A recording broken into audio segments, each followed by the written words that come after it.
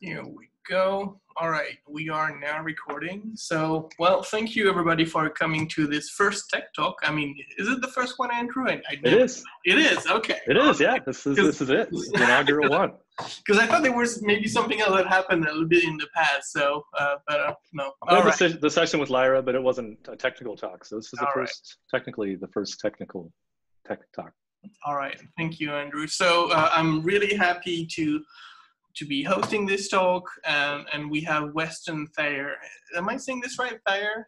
Yeah. Awesome. I was nervous about it, so thank you.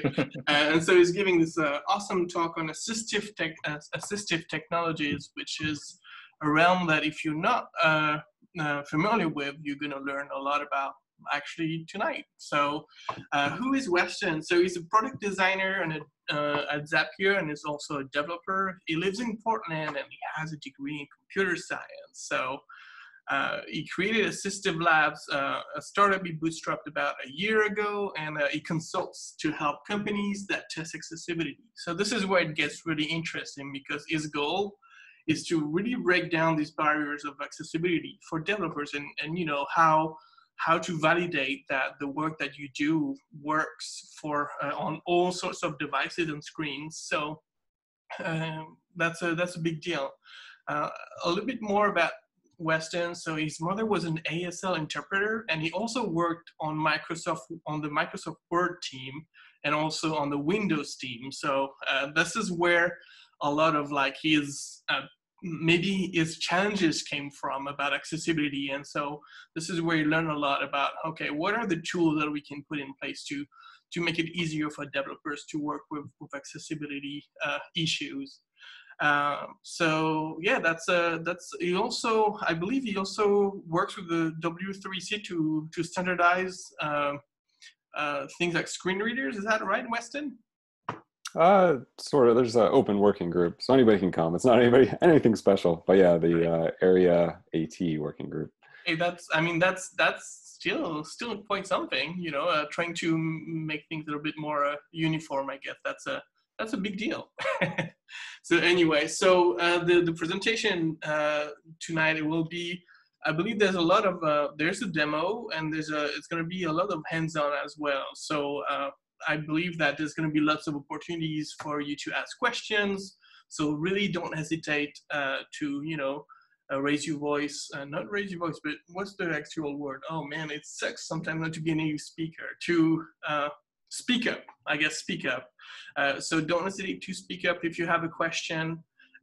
Also, I will most definitely keep an eye on the chat. So if you want to write a question there or have a comment, you're more than welcome to do so, and I'll make sure to relay that to Weston and to the rest of the group. And yeah, and so, you know, at some point I believe Weston will ask us also to maybe do a few experiments with accessibility tools that we have available, and maybe we can share a little bit of what we see on our own screens and things like that. All right, so that's everything I got. So now is on to the show, I guess. So Weston, thank you so much, and yeah, let's get started. Awesome, thank you, Eve. That's a wonderful intro. Really appreciate it. Of course. Yeah, let's dive in here. So yeah, my name is Weston. Today we'll be doing an introduction to assistive technologies and cover a demo of about 10 of them, but there's way more out there. But before we dive in here, I wanted to field a question to the room. A lot of you filled out that survey beforehand. Thank you so much for doing that. That helps me shape this and hopefully make it useful. But I was curious, a few people mentioned they'd tried screen readers and testing that with their website. If you'd like, feel free to jump in and unmute and tell us a little bit about what your experience was like, maybe your first time using it.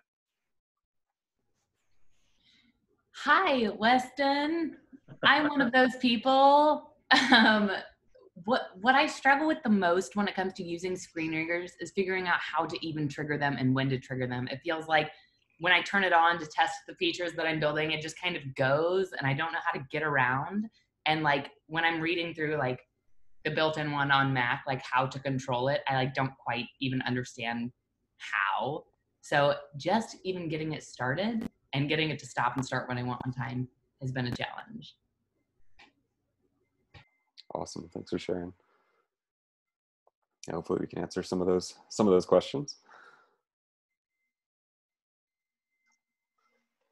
I know when I've tried to use VoiceOver on the Mac, I haven't used JAWS or NVDA very much, but VoiceOver on the Mac anyway, it's a very different paradigm. So it's kind of disorienting to try to listen to a page, especially, I actually had a developer once who, what did they do? They put a blindfold on and then use VoiceOver because it's actually more disorienting almost to be looking at it and have it reading, because my mind's trying to associate the two as it goes or something. And then the times that I've watched someone who uses it every day, and I've done that a couple times, they go so fast. Like they'll have it reading at 120 words a minute or something. It's just like flying through, and they'll hear a fragment and then they're on to the next thing. And I'm just like, what did it say? I didn't catch it. So it's definitely a skill that you can kind of build up, I guess. Yeah, that definitely been in your shoes there. Well, awesome. That's really helpful. We'll touch on some pieces of that too, of how to figure out how to watch people using it, and a little bit of how to use it yourself. But as Eve mentioned, please interrupt with questions either through the chat or feel free to unmute. I'd love to just address things as we go. We budgeted like an hour for this, but I budgeted time for questions as well. So again, feel free. And a word of warning, I'm still learning how to give good talks, so I'd love your feedback after this on how I can do better. But without further ado, the kind of overview of what we'll go over is starting with what are assistive technologies with some live examples. As I mentioned, like we can go into 10 demos there. As a second point, why use them as a web developer or as an app developer? Why is it important that you individually use them instead of entirely just trying to code well for them, or entirely just getting results from usability studies? And the third point, just a takeaway of some ways you can get started. Quick about me, you already heard most of this. I have been working in the industry for about 9 years now. Started out doing some work on accessibility at Microsoft. Well, that wasn't full part of the job, but one of my first exposures was when I started was as a software tester for Microsoft Word. I was thrown a copy of the JAWS screen reader, if you've heard of that, and asked to do a test pass before their release. Microsoft Office used to do a 3-year release cadence. So it was like, last 6 months, do a test pass, find all the bugs. I'm still a little bit traumatized from that, but I've learned a bunch since then. And yeah, I'm currently working on Assistive Labs. It's a tool designed to remove a lot of the barriers involved with manual accessibility testing. I live in Portland. You can find me at Twitter at Weston Thayer 5, because I was too late to get a good handle. But I'm always happy to chat about accessibility or anything else. So starting off, how would we define assistive technologies, which is commonly abbreviated to AT? You'll probably catch me reverting to that acronym throughout this talk, just out of habit, but I'll try to say the full thing.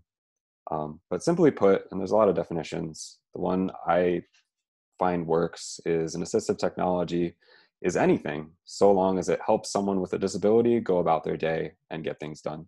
They don't have to exclusively be used by people with disabilities. A lot of people with temporary disability, or you may just find it easier to go about your day with it as well. But I generally look at it through the lens of, is this something that someone with a disability is using to enrich or improve their lives? So they can be physical or digital. They might be used by someone every day or just temporarily. This slide has 6 photos of different assistive technologies, some that you might already be familiar with, some that you might be seeing for the first time. Going around clockwise here, there's a mobility scooter, crutches. If you've seen the talk that I think you gave, Andrew, on an introduction to accessibility, there was that graphic of a spectrum of disability of, someone who's broken their leg is on crutches for a little bit, but someone might use crutches in their day-to-day lives as well. In the upper right there is a mouth stick. That's kind of what it sounds like. It's comfortable to grab with your mouth, and if you find it easier to use your head and your mouth to make movements. You can type on a keyboard with it and get things done around the house. In the lower left here, that thing that looks like the Staples easy button is one example of a switch control. A switch control is, the principle behind switch controls is if you are able to make some movement to press a button, you can control your computer. One button is the gateway to the entire computer. Famous examples of this is Stephen Hawking's sip and puff control. Just you can have two commands basically with a puff of air out or a slight suck of air in. In the lower center there is a keyboard connected to an iPad. Sometimes it's important to remember that the things that we're so used to using every day, keyboards, can be a really important assistive technology for people, even with as normal or with larger keys. If you have issues with fine motor movement, keyboards can be a really friendly way as an alternative to a touchscreen or a mouse. And then lower right there, something that maybe you've never thought of as an assistive technology before is just dark mode on your phone or operating system. So again, assistive technologies are just some piece of technology, physical or digital, that helps someone with a disability go about their day. And that's a really broad definition. And when I hear that, I get a little scared because I think about it. I'm thinking, okay, there's got to be hundreds of these things, probably thousands. And it's true. People put together these amazing solutions with their own DIY assistive technologies, and it's awesome. But if you're looking at it through the lens of someone developing software, you might ask yourself the question of, how am I supposed to support and account for all of these? Like, this is a bit overwhelming. And the simple answer there is that you can't.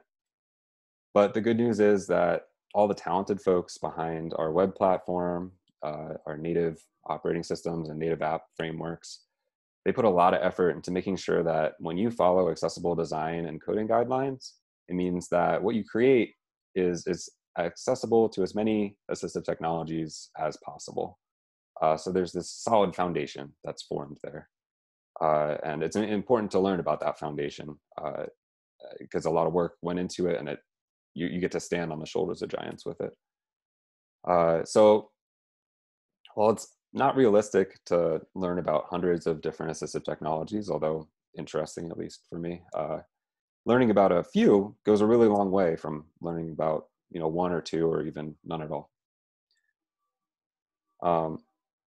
This slide shows assistive technology on a spectrum that I find helpful. I'm not sure if this is the right spectrum, but on the left end of this spectrum, or if you're thinking through as a software developer, are assistive technologies that if you had a bug where it didn't work with it, it would be a fairly simple bug fix to fix. That's a blanket statement. I'm sure there's exceptions to it. But in general, I find it easier to wrap my head around what a good experience looks like and what a bad experience looks like with these. And also the fixes for them tend to be fairly small. Compared to the right end of the spectrum, it can be very complex bug fixes. Like if you've developed an entire complex product or website and you've never tested it with a screen reader, you're in for a surprise. Often it's not, the bug fix is like, oh, we have to redesign this thing. So for what it's worth, hopefully this gives a little bit of structure to the demos that we'll go into here, because we're going to start on the left end and work our way towards the right end. Yeah, so let's jump in and demo. And I have to swap my screen. So the first thing we're going to go over is on the left end of that spectrum. You saw a category called display adjustments. And that's all about things that just change the sort of pixels that are displayed on the screen. Let's share the full desktop.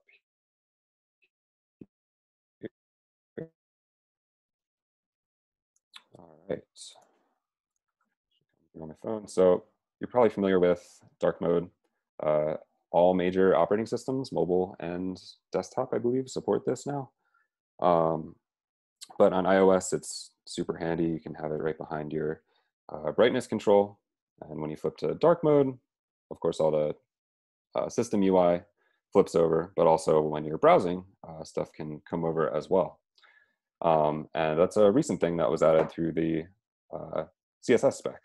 So if you are working for it, you can add media prefers color scheme dark, and you can tie into this in your HTML.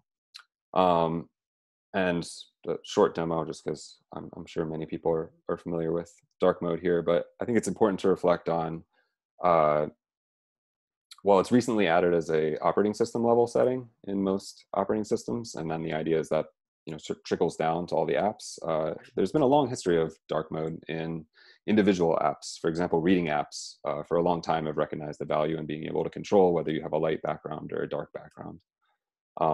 So when you're thinking about incorporating this in your own work, it can be helpful to consider of, okay, respecting the operating system level setting is good, but depending on your context, it might make sense to offer users some individual control that lets them kind of override that in their own application. Hey, Weston, I wanted to ask you, I guess, when I think about dark mode, I tend to think of it as more like a tool that is maybe for comfort rather than, assisting. And I was wondering if you could maybe tell more about, like, are there use cases where it goes beyond just like, oh, it's just nicer on my eyes? Like, what makes it be part of the set of assistive tools? That's a great question. And that's a point I forgot to tie into this. I'll try to tie into, beyond a mainstream use case, how else is this helpful? I've often heard dark mode can be helpful for people with vestibular disorders. And there's some good articles on what that encompasses. But for example, I have a friend who had a head injury. She got a concussion, has been dealing with motion sickness looking at any sort of digital screen. And that can be helped by switching to a darker color palette for her, just because it's not as bright colors coming through. So it's about kind of adapting to a situation where using a computer screen with a bright white background can be so annoying or nauseating that you can't use it. And so dark mode can be a good solution there.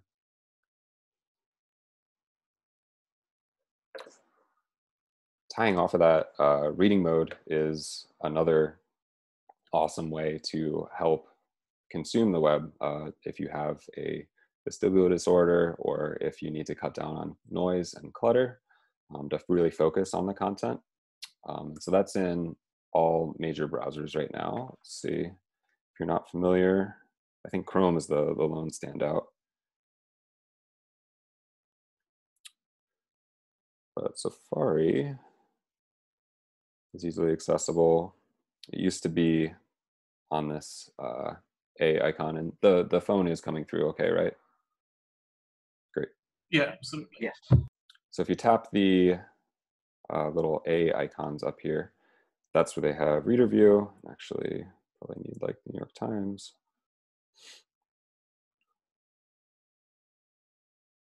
You'll see it's, for the site I just went to, WebAIM, it was disabled. They tend to pick it up in browsers for news article type things. And the way it's keying off of that is via your HTML structure. So it's looking for valid HTML5 that's sort of indicating that an article is there and that it's sort of a single article on the screen. But once you are in this mode, you offer a bunch of controls over it. This is where I get into sort of the individualized settings. So even though my phone is not set to dark mode right now, or actually it is, I can reverse that setting and come back to light or customize things as needed there. Another really awesome example of this that I don't think we see a lot right now is, I'll explain this UI so you all can try it later, but I'm just getting into Microsoft Edge. So Microsoft Edge, when they came over to Chromium, ported a lot of the reading mode features that they had in the original Edge, and they actually have some amazing features in there. Sorry, I had a screen reader booted, but get to Edge's features.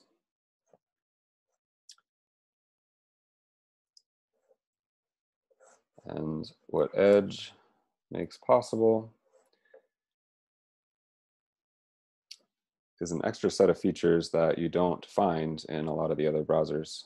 So you have the standard choice of background colors, but you can also increase your text spacing as well as text size. In terms of grammar, if you're trying to work on reading comprehension, or if you're learning reading, you can break it up into syllables and it'll break all the words by that. And then, sort of like a screen reader might, Edge will read it through. And did the audio for that come through? I don't think we heard the audio though. One sec. Got this share computer sound. Convention. Yeah, now we can hear it. Yeah, we didn't hear that. Live update. August 26th, 2020. So if you're working on learning reading, or it just helps with your comprehension to see the words highlighted, Edge has some really cool features there that I encourage you to go check out. But again, under the hood, all of reading modes tend to revolve around writing semantic HTML. They all tend to have their quirks because this is the browser looking at your web page and deciding to shape a new experience about it. And I don't believe it has a public spec, so they have a lot of leeway over how it can look. So writing semantic HTML and testing it if supporting reading mode is important to your use case, especially if you're writing blog posts or newspaper articles, can be really helpful. Do you know how Edge is able to break down words by syllables? Because that's not necessarily like a trivial issue to resolve, right? So does it do it automatically? Yeah, it does. It's not relying on anything you as a developer have provided. I think they're using some of the same technology like inside Microsoft Word, but it's powerful. That's a nice feature that's I'm sure hard to replicate.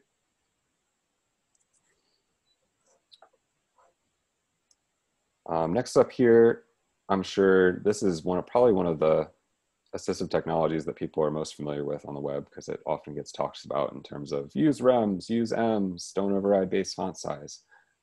But zooming in large text is a very popular feature. And it used to be mostly on desktop. And you saw over the past 2 years, mobile browsers started getting more on board. And this is an area I was interested in testing. Android was way ahead of the curve here. A year ago on Android, every single browser you had, you could increase the text size, either by changing an operating system level setting or in the browser itself. And that includes the tiny ones like UC browser, which is popular in certain markets. But today, Safari got on board, even Chrome on iOS got on board. So I'll show you quickly how to get into those if you haven't seen it. So even if you are not in reading mode, in Safari, they added the big A and little a here. And so you can see New York Times is not doing well with this.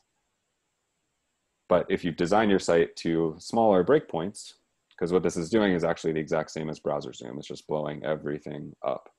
So if you had a 320 pixel wide iPhone 5 at 200% zoom, that means you are, 320 over 2? Your responsive breakpoint goes down by that much. Chrome also has it added in kind of a hidden place.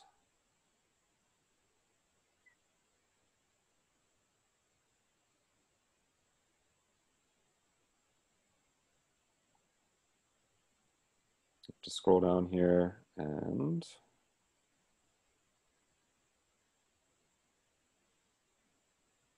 that's different. Unless they just took it away in this version. Let's see.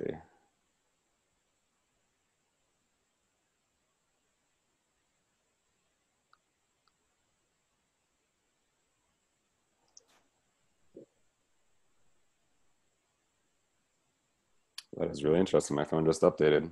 It used to be an option right there that allowed you to control text size, which was really interesting because they relied on the ems and rems strategy rather than browser-sized zoom. Weston, can you say again what that relationship was between bumping up the percentages and your media queries? Yes. So within browsers, there's generally two strategies to supporting large text. And if you're familiar with the WCAG guidelines, the WCAG, both are compliant. And the idea is, one of them is if you just hit Command plus or Command minus, that's changing the default measurement size of everything, right? That's bumping the base size of a pixel. So before it was 1-to-1 pixel, then it's 2-to-1 pixel, 3-to-1 pixel, etc. The second approach there is in browser settings.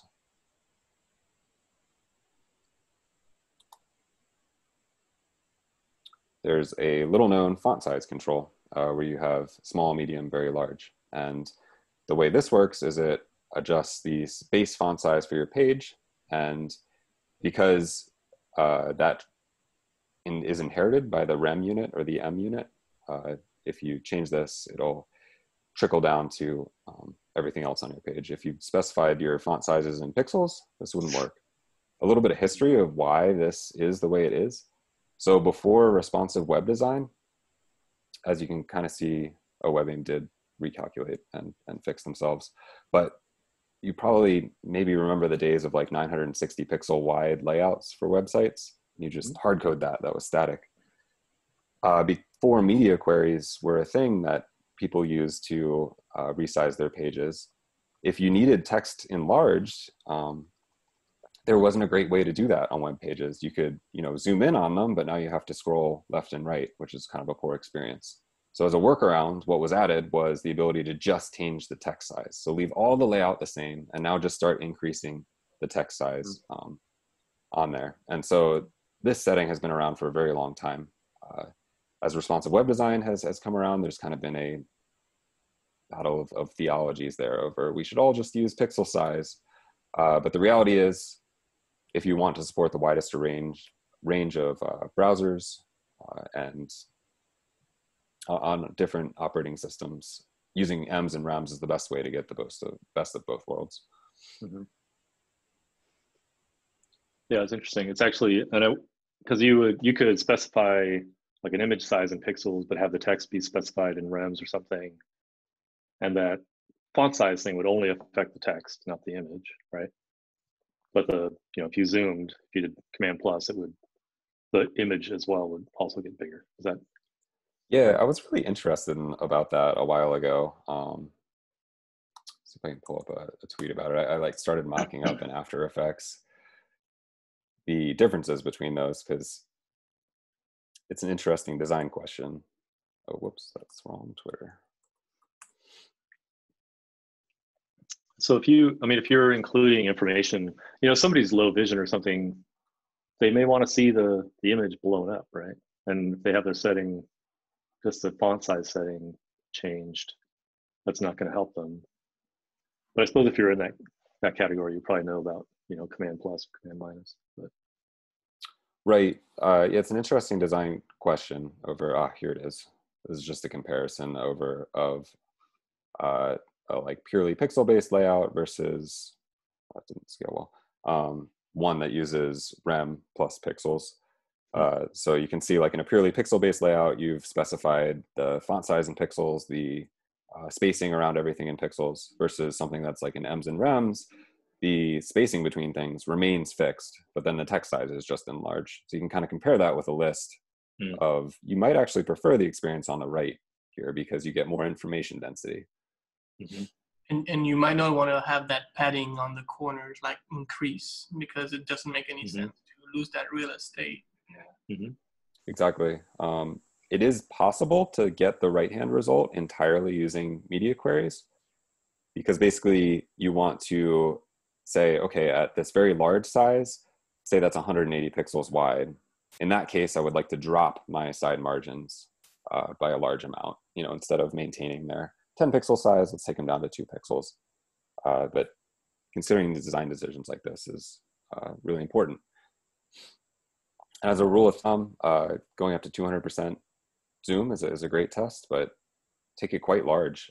Now that phones, as I mentioned, all have this feature, the breakpoints equivalents, if you were 320 pixels wide at 100% zoom, at 200% zoom at 320 pixels, that's equivalent to 60 pixels. So if you tested responsive layout at 160 pixels wide, now your layout works with phones at 200%. And just to note this, so like on iOS, you can find this feature under,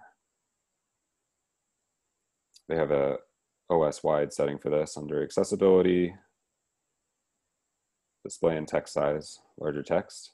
This allows you, they call the feature dynamic text, but to increase size across the board. Interestingly, this setting does not currently impact Safari, but all the other apps it does. It does impact Chrome when Chrome had that feature. I need to look into why they took away that option. But app developers are able to collect analytics information on this. And one found that 25% of the user base had a non-default large text size. So it's a very popular feature on mobile.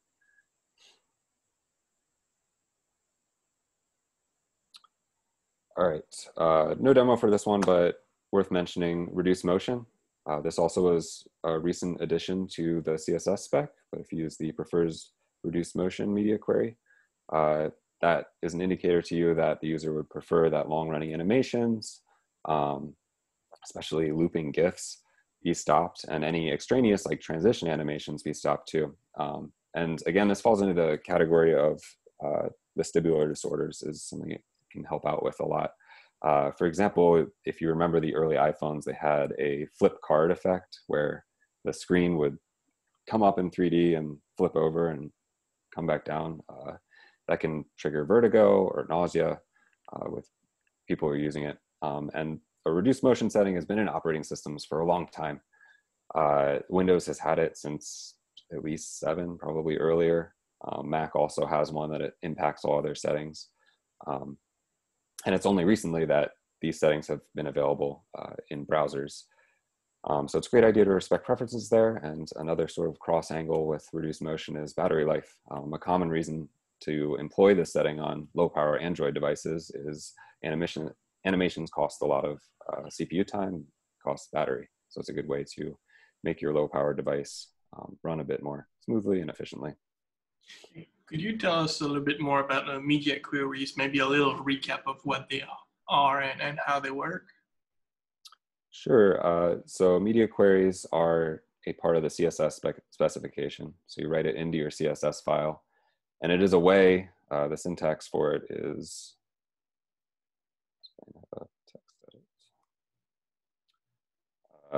so you can have, say, some CSS that's like H1s.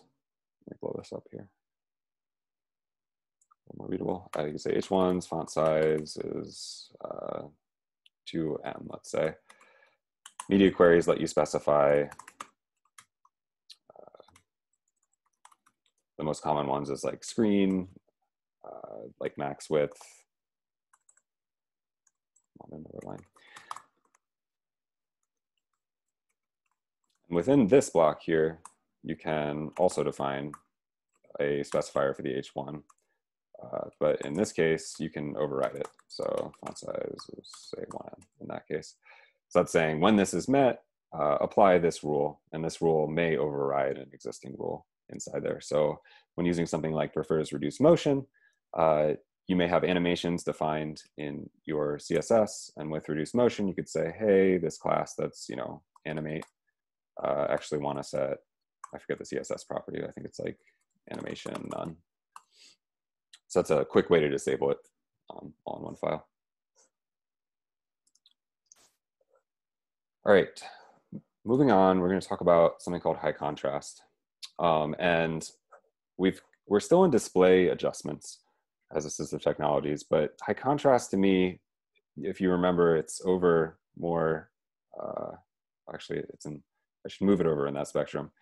It's up in a level of complexity. The bug fixes here are more complex, and it's harder, or at least I find it harder as a able developer to understand what makes a good high contrast experience and what makes a poor high contrast experience. So to start off, it's a long time feature that's been built into Windows. I'll just connect to the Windows machine over here. And it's an operating system level setting that is kind of like dark mode, only way more control. There's actually, I think, only 4 or 5 colors that will display on the screen at any one time. So your entire interface works with just those colors. And so the way you get to this is through the Windows settings menu and ease of access. And this used to be on Windows Phone, back when there was Windows Phone. But you come down to the high contrast portion, and it's a setting you turn on with multiple themes. The most popular ones are high contrast black and high contrast white. And these are just presets for these 1, 2, 3, 4, 5, 6, 7, 8, 9 different colors. And these are actually all color pickers, so a user can come in here and customize these values. But what these are variables that are sent down to an app, and the app can replace what the currently rendered color is with that color. And they're sort of semantic, you'll notice, like text, hyperlink, disabled text, etc. And so that also translates to the web. And luckily, if you've coded semantically, most of the stuff comes in for free, but you notice right away, like background images are an issue in here. When you come from an experience that's like this in settings, coming over to a lot of white is jarring. And again, this is helpful for vestibular issues, you know, if it triggers nausea, but then also really helpful for contrast. We talk a lot about contrast of designs and accessibility of you reach WCAG AA compliance if you can meet 4.5 to 1 contrast ratios with your text. It's important to recognize that that's not always enough for everyone. High contrast is a great tool that can boost that contrast to 100%. There's no higher contrast than black on white. So testing your website in this is really interesting. One of the most common fixes for it is setting a transparent border around your elements so that the focus rectangle shows up on them if you have a border already set on it. Probably more complexity than to go into here, but it's worth noting that the spec of high contrast is currently in transition. It used to be a Windows-only feature with Windows-only media queries. There were special ones for IE and Edge, but hooray, this is being adopted by the W3C. So the CSS working draft has a section that's sponsored by Microsoft Edge, and they're calling it system colors. So expect to see evolution in this space of hopefully more operating systems providing solutions like this, but also having a very easy way for you to incorporate this in your app. And it's just as I mentioned, you get access to those color variables, and it's up to you to apply them. That's what I was going to ask. So you would, if you enable this feature, the OS would feed you what colors you should use for certain types of things. Is that right? Yep, exactly. And it's sort of an art for, as I mentioned, it's hard to figure out what makes a good experience and a poor experience. One way I think of it with high contrast is if you look at how the operating system works with high contrast, and a button has this color and text has this color, and when I focus the button, it looks like this, you would expect the same sort of thing to apply in a web application too. So that's one way to look at like good experience versus bad experience with high contrast. Cece has a good question in the chat. I don't know. Do you have the chat up? Can you see it? Yeah, one second. Yeah.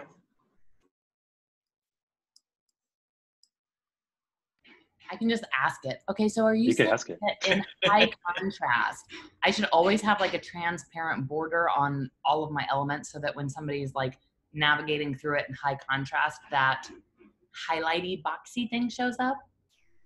That can be the fix to use. Definitely don't apply it blanket across the board. With a lot of this stuff, and this is the kind of step up in complexity I was talking about. It requires some reading about how to support high contrast. Sarah Higley has a great article I can link people to in the chat. It's tricky because it is in transition right now, so getting good browser support is tough. But in certain cases, the transparent border is a really easy fix to fix some of the common issues with it. Okay, cool. So go read about it. Don't necessarily set a global style to border everything. Yeah. Yes, this will be a recurring theme that I'll touch on later, which is a lot of this stuff is read about it and test it yourself and with users is the best way to really ensure that you have a good understanding and it's working correctly. Kat had another question in the chat too. Yeah, Oh, I was going to say, Kat was asking a little bit okay. about what you were talking about earlier, especially with CSS. Like if you could explain how setting the root font size to something other than 100% impacts accessibility. She's saying like setting the root font size to something like 62.5% for easier conversion from pixel seems to be common practice. So that root font size, yeah. I believe 62.5% is fine. Some percentage is the requirement to have the browser's root font size that the user could control via that setting in Chrome or Firefox be applied to your rems and ems. The biggest problem would be setting like 10 pixels or 20 pixels, because that's just going to completely stop that cascade. All right. Feel free to correct me if I'm wrong there. But I'm pretty sure a percentage allows it to come through. Oh, thanks, EJ. Yeah, it just says that it's set 62.5 font size on the HTML element and then set 1.6 rem on the body. That's his way to go around it. And with Sass and even CSS functions, there's a lot you can do to make setting units very intuitive, mapping it to pixels if you're copying from a design mock and a sketch or otherwise.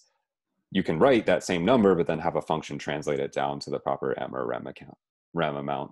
So then you kind of have best of both worlds, support the people who need that and then have it work correctly with the browsers, but also be able to easily communicate with the design side of things. All right, just touching on keyboard here, because I would be remiss not to, but many people are familiar with it. But keyboard accessibility is a wonderful assistive technology that gets used, I'm sure, by people every day here as a way to navigate just more quickly throughout the UI. But also, it's a foundational assistive technology that's built upon by many others. You couldn't use a screen reader if you had to use a mouse, or perhaps you could design that experience, but it's nowhere near as efficient as having access to all these keys. As I mentioned before, it's really helpful if you have fine motor movement issues.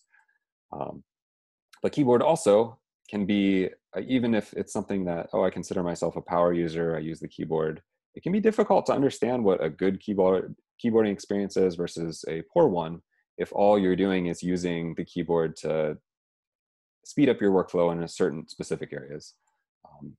Looking at it through the lens of someone who's using it to navigate the whole website can be really tricky.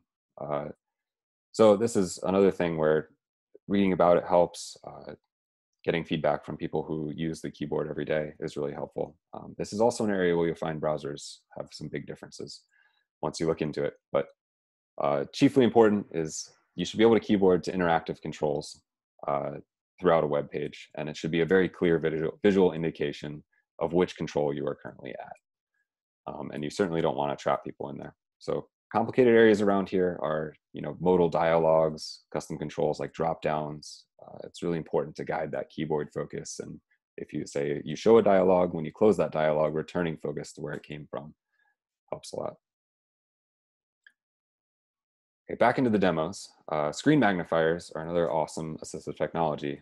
Much like zooming in large text, they help you read the screen, read what's on the screen at a much higher zoom level, but screen magnifiers are often used at 200+%. You go way in, and at that stage, it can be really tricky to read what's on the screen without horizontally scrolling. So it's very common to just deal with it, and you let the screen horizontally scroll, and that's fine. So I'll show how it works on Windows here. There's generally a magnifier built into each operating system. On Mac, it has a cool feature where this is the first time I'm trying this over Zoom. When you hold down the control key on Mac, if you have the setting enabled, I'll show where it is real quick. Accessibility, Zoom. Yeah, the scroll gesture, I use this all the time. If you hold on the control key and scroll, it zooms the screen in. I don't know if Zoom's going to show that. I don't think it will. Did anything change? No, I don't think anything. Okay, yeah. So that's working on a very low level in the display driver. When I zoom in here, I can see the individual pixels. It blows it all up. But you will be able to see it over here on Windows. Mozilla. Exit Mozilla. So in Windows, you can find it under Settings, Ease of Access. They call it Magnifier. So it starts off with 200% zoom, but you can go far larger than that. I'm going to turn off smoothing edges of images and text because that helps over remote connection. That helps with performance. But a very popular setting here is to have the magnifier follow you. By default, it follows your mouse cursor. But a popular way to do this is to have it follow your keyboard focus as well. So I'll check that and you can see with it turned on. So that's at 200%. We'll come up to 300%. And now when you're using tab in the keyboard to navigate your UI, magnifier moves with you. Of course, you probably want that minimized. So that as you're navigating the different parts of an application or your web page, focus is moving along with you and you get the larger view. And then you can use the mouse as a secondary measure to scroll over and read the rest of a paragraph. And then when you press tab, you can be returned back into that. And so it's a very common one. Obviously, keyboarding is a common assistive technology that's paired with this, but also screen readers. If you have some vision, but it's a bit hard to make out text or especially fatiguing, turning on magnifier plus a screen reader is an excellent combination because you can read the text if it's easy, maybe help with your scanning or getting into details, but also having it read to you as you're navigating along is kind of a power move, a power feature. Let's see, touching back on the takeaways for this. So yes, it's paired with many assistive technologies. There's not much you can do in terms of like, there isn't a media query for this. It's a display setting that is completely zoomed in. You can't detect when it's running. But on the design side, when you're considering how you build things, proximity becomes really important. When you're zoomed way in on a button or on a piece of text that's supposed to show a tooltip, this is such a common one, is the tooltip will show and then move outside of the magnified area. And so you move your mouse to go read the rest of the tooltip, and now your mouse has left the thing that was supposed to be hovering over, and you can't read the tooltip. Another common area of designing for proximity is you've submitted a form, and now the message that there's an error in the form is very far away from the submit button. You have no idea that something went wrong because you're not zoomed into the level to be able to see it. All right, last three here. Switch controls. This was the Staples Easy button I mentioned before. I'm just gonna demo how you start this on your phone. Switch controls is actually an area I'm learning a lot about still. But there's a couple of takeaways here that are interesting. So on iOS, it's built into iOS and Mac OS. There are paid versions for Windows computers, and I believe Android also has a free version. But switch controls is one area that is becoming more affordable as more operating system vendors are giving it away for free. The way it works is you come down to switch control. There's an on-off setting, but before you go into that, you want to go to the switches section and make sure at least you have the full screen switch enabled. And what that means is a tap on the screen counts as a tap on the switch. You can do lots of other cool things like add secondary switches that do different things besides selecting an item. You can add Bluetooth devices so you can have it far away. But once you have that set up, that means you can use it. So I'll turn it on here. And see that blue focus rectangle around there. So that's called auto scan. And it's using that auto scan time down there at 1 second. You can speed that up if you need to move through the UI. And the idea is you tap at the time that it's over what you're interested in tapping in. So I'll wait till it's back up on accessibility at the top. So I tapped in the center of the screen, and now it's giving me an option of like, do you want to tap on this thing? Do you want to scroll down? Or do you want to access some settings? So I'll tap when it said, well, that turned the switch control off, but I'll tap when it said tap. So I don't want to turn it off, click cancel. Tapped again. So I'm going to leave the accessibility settings. Whoops. close that menu, go back to the top. Now it's going through this. And so this is a really important feature of the switch control. See how it's going by group there, instead of going through a single item inside. There's a great video of someone talking about how they redesigned a music making application for switch controls. And one of the biggest pieces they changed in the redesign was grouping things. Instead of having the switch control go through every single item in a toolbar, it groups them much like Microsoft Word does in the ribbon. So if I'm interested in the physical and motor section, I can tap that and then drill into that area. So efficiency is a really important consideration with switch control. Does the tool work on browsers as well? It does, yeah. Let's head back.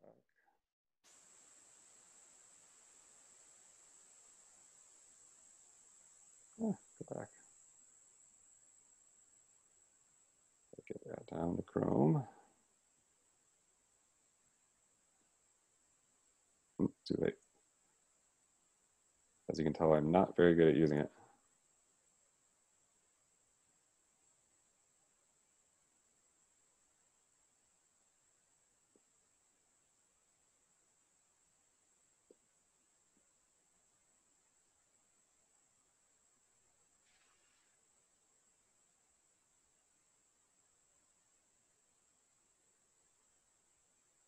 I believe the page has to finish loading. Yep. And so interesting, it went through the first things inside the scroll area. So Yeah, that's interesting. It's able to single out different elements on the page. Wow. Yep. And again, this is still an area I'm learning a lot about. I'm very interested in technically how these work, if they are using similar technologies under the hood to what screen readers are using. So I'd love to hear from anyone if anyone's familiar with how this works, if it's entirely talking to the browser directly or using accessibility APIs or a combination. All right.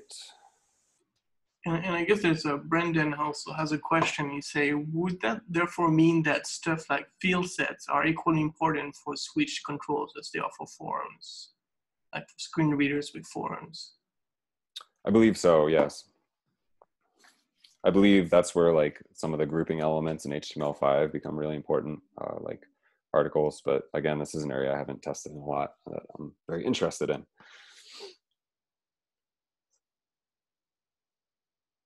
All right. So jumping into the one you had a lot of questions about at the beginning was screen readers. And I find this is probably the most well-known assistive technology out there. Not entirely sure why, other than it's an incredibly cool piece of technology.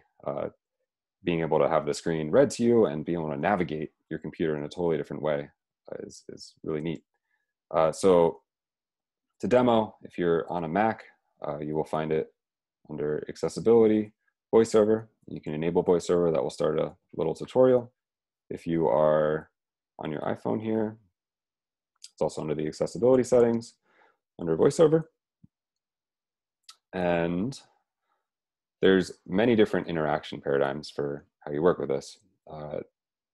There is the mobile model, which is mainly focused around kind of the three tenets you see here on the screen of tapping once to select an item, double tapping to activate a selected item, and then use swiping of your fingers to navigate around the screen.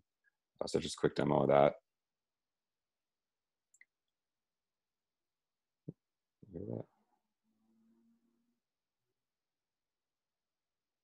We can see the captions down here at the bottom. Looks like audio is not coming through QuickTime.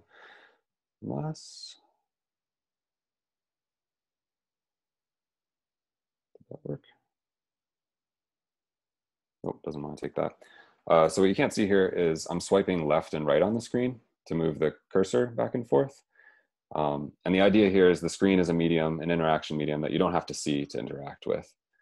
So a swipe left or right anywhere on it will count as the interaction there. So once I'm over something, like the VoiceOver practice, it reads on the bottom button.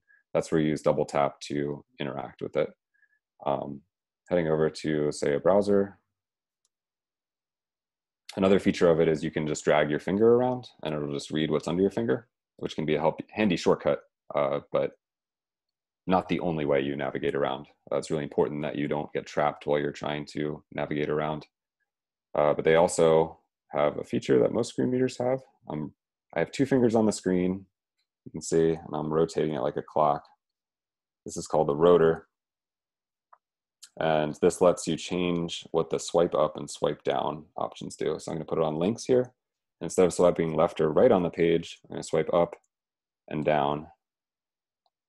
And so what this is doing is only going to items on the page that are links. So you can see it skipped the opinion header there, versus if I went and swiped left, it does hit opinion. So you can have it move by links, by headings, by form controls. And as you'll see in the other ones, this is a very popular feature of screen readers. So I'm going to show you some of the ones on Windows. So one of the most popular Windows screen readers is NVDA. Oops. NVDA is open source. It's a really long-running open source project, but developed in Australia, and was a really cool innovation because a lot of the screen readers at the time were very expensive. Some of them like $1,000 a year per license, which can be prohibitive to use. Or search Okay, Google right so from your address. NVDA is started here. There's this speech viewer here that is to help if you find it easier to read the captions. And Firefox is in focus. And so let's explore a web page with it. B. Mozilla Firefox. Busy. New tab busy. Main landmark search the web edit collapsed. So the first thing to Button know search. is Heading. how to make it stop talking. So that's the control key. You just tap that and that's the stop speech. On iPhone, it's a 2-finger tap just once. You put 2 fingers on the screen. But each screen reader has its way to stop talking. And as you noticed, as it was loading the web page, it spit out a ton of text here. But the default behavior is a screen reader can read a web page once it's finished loading, and then it will start reading that thing in its entirety unless you've changed a setting that you configure there. But one of the really frequent ways to navigate around web pages, if you're using a screen reader, is by heading. So that lets you move by section instead of having to hear every single piece of content on the page. So with NVDA, that's done by the H key. Banner landmark web aim web accessibility in mind graphic navigation landmark main landmark we have web accessibility So accessibility training link. But H gets you between headings. Show speech and then viewer another on cool feature, web. just like the rotor feature on iOS VoiceOver, is you can bring up a menu of them too.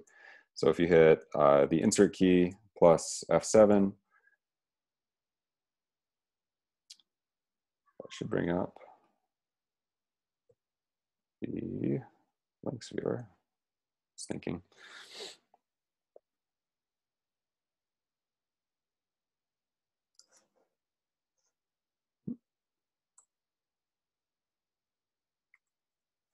Accessible. There you go. So NVDA has Elements the list dialog. So as you can see here, it extracted all the links from the page. You can move over and extract all the headings. Type. Headings radio fields, button checked alt plus. You see Form the headings are nested by H1s. Headings H2s, radio button. H3s in this tree structure. So this is one of the really important reasons to have good heading structure on your pages, is people with screen readers often use those to jump between elements on it. So that, I know, is a lot, and there's a lot more to talk about with these, but don't have a ton of time to go in. So we'll talk about one last one here, which is voice control. And this is, I think of it as like an inversion of a screen reader. You can also find it under accessibility. This is recently included for free in Apple products. There's paid products on Windows that are fairly expensive, but also available. If you go to voice control and turn it on, Say, show numbers. Takes a second to initialize. So this is one of the primary ways to navigate with it. When you say show numbers, it overlays the screen with all the interactive controls with one. And you say the number to click it. Go home. Open Safari.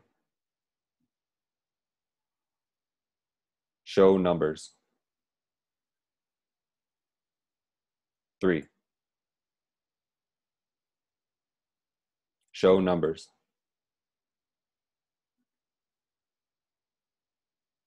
I'm still learning how to use this one too. I'm not sure how to get down to the web page when it's like this. Hold on, let's tap out of that. Show numbers.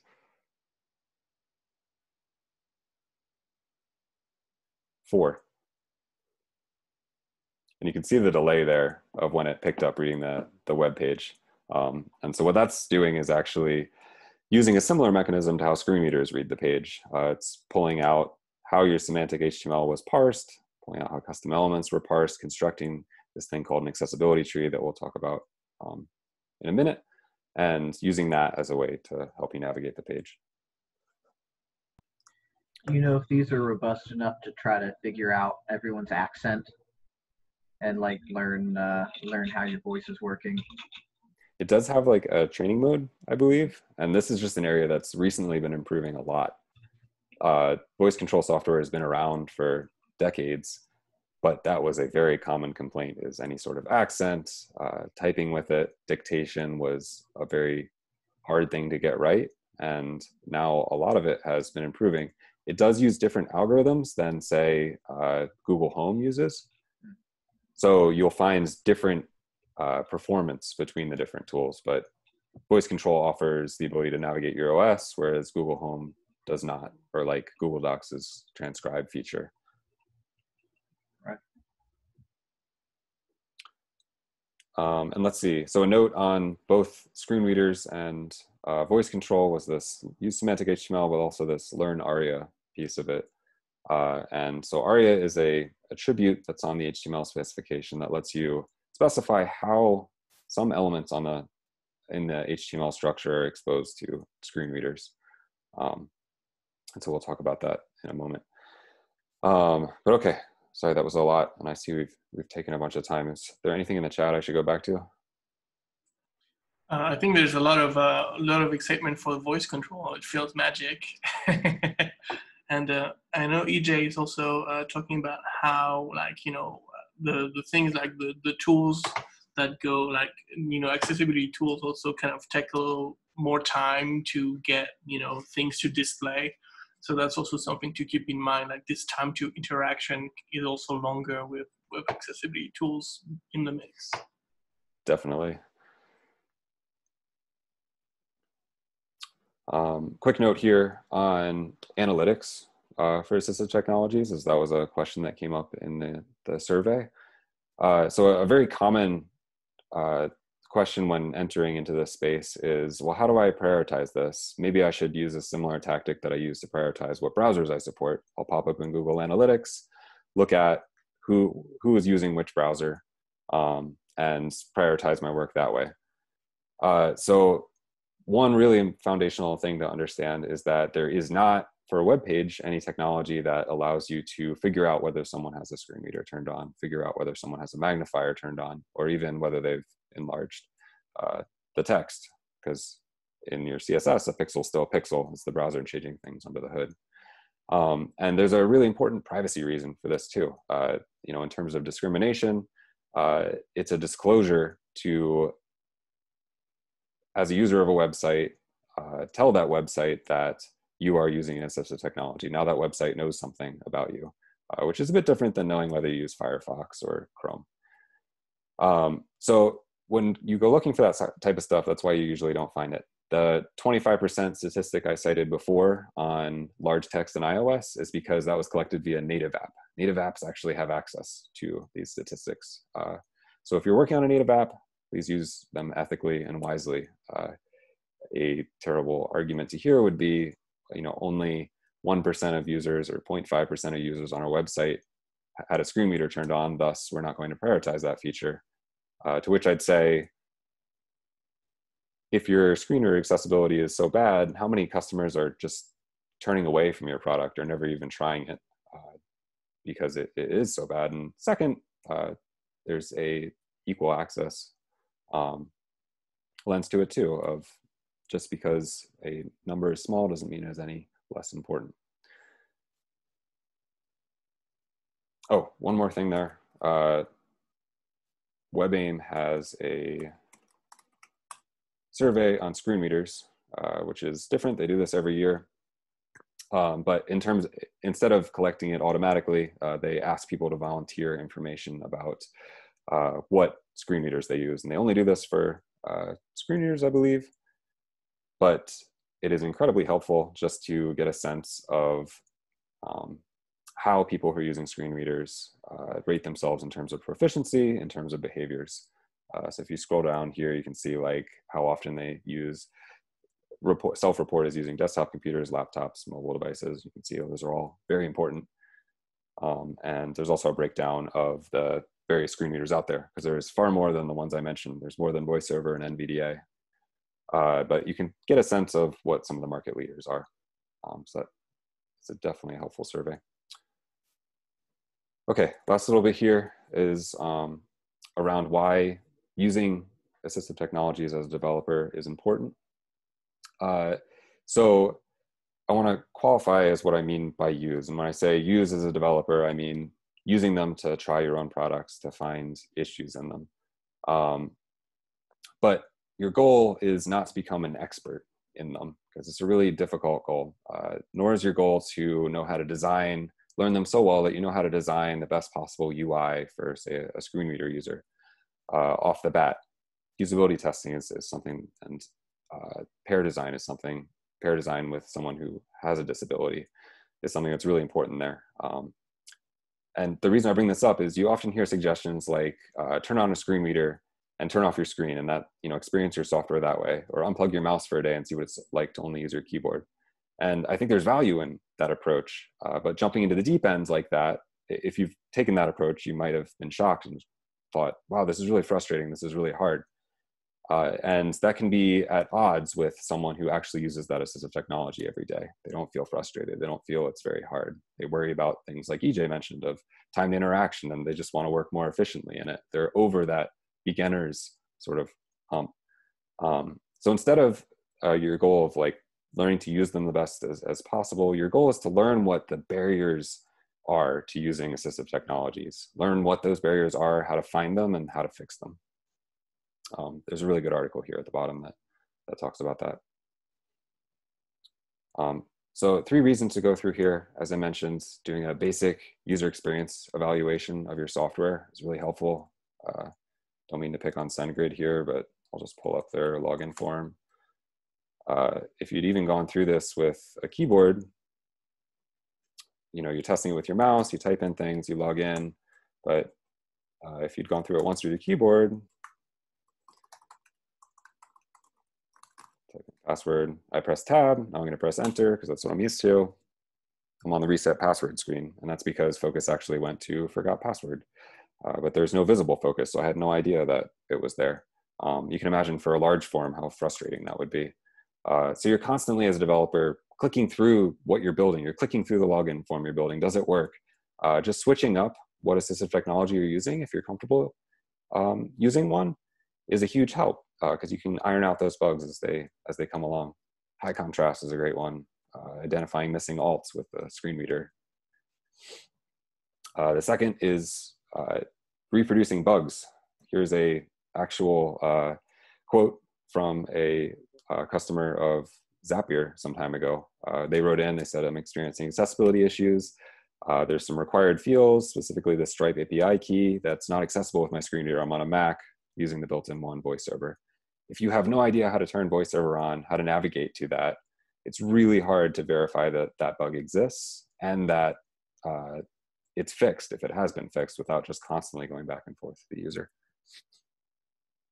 And the third reason here is around finding bugs that exist between different assistive technologies. Well, I talked about that foundation that we have with accessible coding practices and accessible design practices.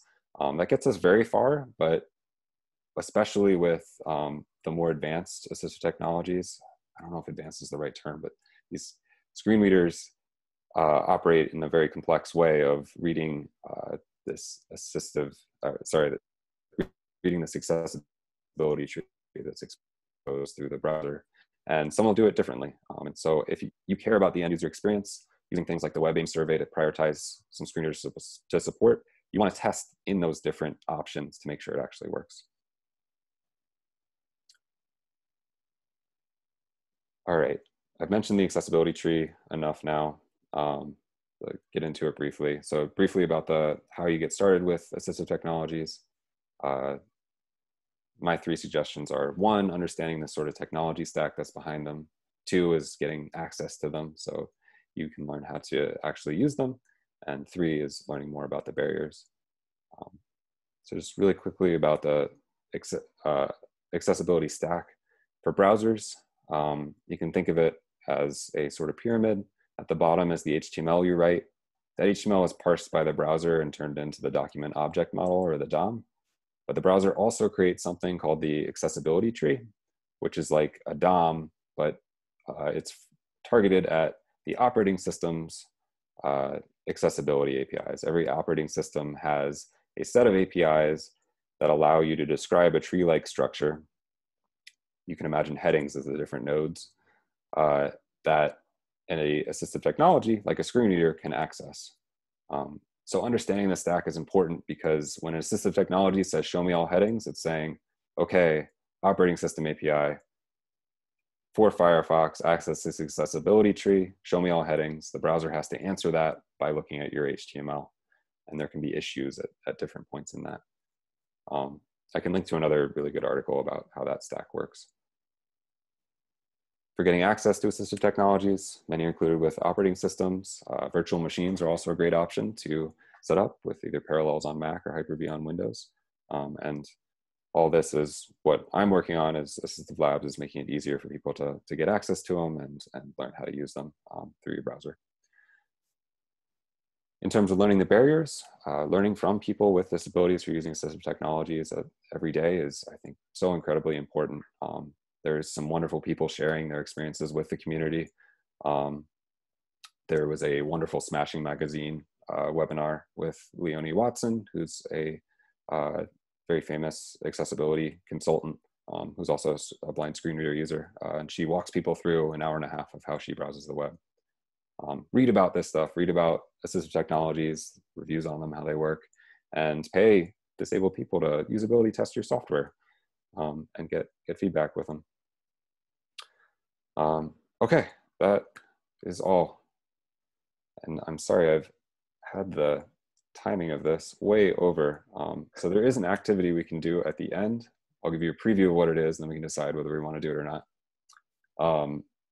I was going to encourage everyone to get access to an assistive technology, one of the ones I showed today, and briefly try out either a site that you'd worked on or one that you're very familiar with, and try to find what you think is a barrier. And then we'll take a couple minutes and just discuss whether it is a barrier and maybe how to learn more about it.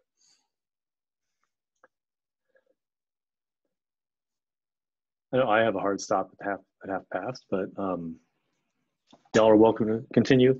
The one thing I did want to kind of announce, I guess, here is that Weston is very graciously given Collab Lab a login to Assistive Labs that we can use. So if you're working on a project or something, you can actually, I'll put the credentials in the chat. I don't want to put them in too public of a place because it's my email address plus a password. So like y'all are welcome to use it. And if this Zoom chat's going to go away, so if you ever want to use it in the future, you're welcome to DM me or something, and I can give you the credentials. But you can use the tool that Weston's built to kind of test these things across different assistive technologies. So so thank you so much, Weston, for doing that. It's amazing. Well, thanks. Yeah, the main thing is just you don't have to set up a virtual machine at this point, but yeah, hopefully in the future it can help you with some of the learning phase as well. Yeah, thank you so much, Weston, for that presentation. That was really great. That was a great overview of all the different technologies that are available out there. Yeah, I don't know if we have time to do the preview since we're already 20 minutes over. Maybe this is something we can maybe do another time. But thank you so much. That was really good. That was really very thorough. So. Is there maybe any last questions anybody wanted to ask before we part? I do have some questions actually. Again, yeah, thank you. I thought it was a really good talk, and I really appreciate it. I'll try to keep it to 2 questions. You brought up a lot of things in my mind that I was wondering about. The one of them is, do you think there are any times where considerations for assistive technologies directly hurt the user experience of people that aren't using those technologies? So it's causing lag, or it is not letting you choose creative options that you would use otherwise for like weird displays or something like that. Are there any times where it's like, if you do that consideration, it's directly a sacrifice? A common question I've seen around the internet around that is like, in terms of visual design, like, is there a visually pleasing, like a beautiful website that's also accessible? And design's hard, design's subjective, visual design subjective. So from that perspective, like in my opinion, I think it is possible to design visually attractive sites. Another angle is what you had mentioned, which is like the technology aspect of it. So one interesting fact is Chrome and Firefox by default, unless a screen reader or switch control or voice control software is requesting it from Chrome or Firefox, they do not generate the accessibility tree or the accessibility DOM, because it's extra work, right? They're doing extra work to process that. So they're optimizing the amount of battery, the amount of CPU time they're using to only take that extra step if necessary. Yeah, that makes a lot of sense. That has to make a big difference. Cool. Yeah, I wouldn't say it's huge, but it's both sides of the equation. Firefox has recently been fixing big bugs in super long web pages, because before it could take minutes to load that page into the accessibility tree, where it rendered quickly in the DOM because that was something they prioritized to work on before. And recently that Firefox team has been really good about fixing those issues and saying, okay, if it loads quickly to the DOM, we also need to make it load quickly in the accessibility API. Makes sense. I guess the other thing is sort of comment, and then it's a question. It's just that because of my experience with Collab, I feel like I got exposed to some of these ideas pretty early in my trying to learn how to do web design at all, which is really, really cool, and it's something I appreciate. I noticed that in the entire boot camp I just did, going over Java and SQL and then some web design and blah, blah, blah, I don't think any of this was ever touched on at all. And it's really, it's something to notice, like this isn't something that everyone emphasizes. Do you think that, I don't know, it's more at big companies? If you're at a small company, they might not even want you to spend time on it, or it depends, everything depends on whether your bosses are interested in spending time on this sort of thing. I'll just leave it kind of general like that. If there's any. Yeah, I think it's very common experience for people coming out of boot camps and colleges. My degree program didn't touch on it at all. There's a really cool nonprofit that's working on introducing those curriculums into colleges and boot camps that I can't remember right now. If anybody knows the link, Matt King from Facebook is one of the people working on it, and VMware, so I think is another company. But to the other part of your question, I mainly think about web accessibility. I think it's going to take a similar path to accessibility in architecture. So back in the 60s, 70s, before we had the Americans with Disabilities Act, a lot of architecture completely excluded huge swaths of the population just because accessible design wasn't considered. And there started being a movement of accessible architecture, and eventually the Americans with Disabilities Act. And the way architecture firms responded was initially they would outsource all of it. They would just say, I don't understand what accessible architecture is. Here's the plans. The consultant, go fix them for me. Then they realized that was really expensive and started hiring people in-house. And eventually it became something that's taught in architecture programs. So, you know, every architect's kind of expected to know something about it. So I think we're seeing a very similar thing here. I think, you know, it's already a legal requirement. A website has been declared, you know, a place of public accommodation. You're going to kind of see a similar thing as you saw in architecture. There's certain industries that are really high focus for this: education, finance, healthcare. That's where pressure is higher on it for some change. But then there's some really cool stuff happening in the tech space, like certain tech companies. Gatsby is one that's kind of stood out, and it care a lot about doing the right thing first. So it's a spectrum. I think you'll find a lot of different stuff out there, but there's certain industries like healthcare and education that are definitely going to expect some sort of experience here. Nice. Thanks again. Appreciate it. I have a couple minutes. I might add something to that, just about around, like, it's like I was thinking when you were, you know, Weston, when you were going over like the you know, kind of those OS level high contrast things, like all those things, all those are all features that cost sort of time and money. And so a company, their calculus is, you know, we need to turn a profit. We need to, you know, kind of make the most money with the least effort. You know, most people aren't going to benefit from this, so we're not going to spend time on it right now. They may have good intentions to come back and do it later and that kind of thing, but it really is, as you were saying, like super dependent on, you know, the commitment of people inside that company, of whether or not that stuff ever even gets done, you know. So that's part of the reason, like, I like that we advocate for this, is that you all are going to go out in different companies and you're going to be at least a voice in those companies saying, like, you know what, we need to pay attention to this stuff, and we need to try to make everything we build accessible to as many people as we possibly can. But it takes commitment from not only developers, but designers, product managers, you know, people with the power of the purse in those companies. Get everybody to buy in, and you can do great things. Like Microsoft has actually done some really amazing work in this area. But a lot of companies just feel like they can't for whatever reason. You know, it's like it's not enough ROI or something. So. Thank you so much, Andrew. That's such a great comment. I mean, you know, I learned a lot from this presentation. I didn't even know voice control is a thing, or switches either. So it's great to get a lot of exposure to all these tools. It's really great. Thank you so much again, Weston. Are there any final questions? I have a really quick one. Are there any styling libraries that take accessibility, give more consideration to that than others?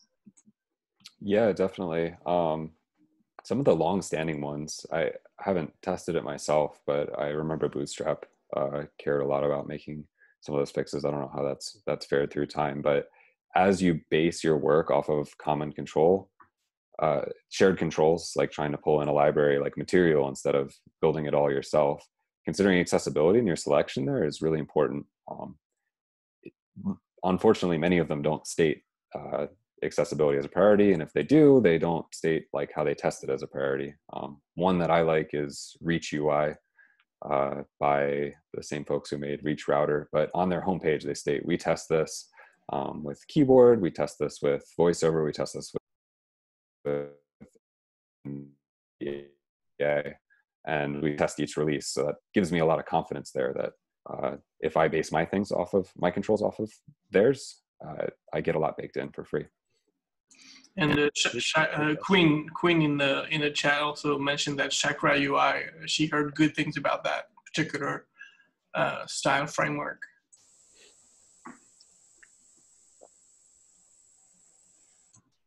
Really quick, I just wanted to say thank you, Weston, for this presentation. I had a lot of fun watching it. You did a great job. I'm excited to see you do more work on Assistive Labs and see what happens. It's a really good product. So thank you for that and for your time on the product. Thanks, EJ. Thanks so much for your comments and everyone's comments throughout the chat too, adding on and adding your own experience. I really appreciate that. Yeah, of course, I never shut up, so it's easy for me. Yeah, again, thank you so much. There was really many things that were eye-opening for me as well. So thank you again for that, Weston, and thank you for everybody for being here. And also, I just wanted to say very quickly that in 2 weeks we have another talk that's lined up.